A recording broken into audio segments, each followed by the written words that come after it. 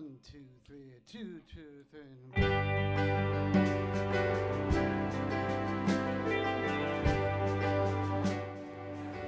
Well, my definition of beauty is the opposite of vulgarity. Lines last longer, details last longer, good design lasts longer, bad design is very ephemeral.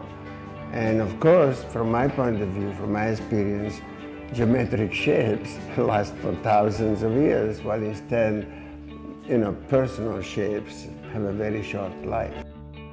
But I'm very happy to report that it is much easier today than it used to be 50 years ago to a certain extent, because the quality of education that there is now was not available 50 years ago. When we got to New York, the quality of design was just about zero. They only had companies like Knoll or Miller, that were doing nice furniture and so on. You have to train yourself to have vision, courage, and determination. These three things to me are very important.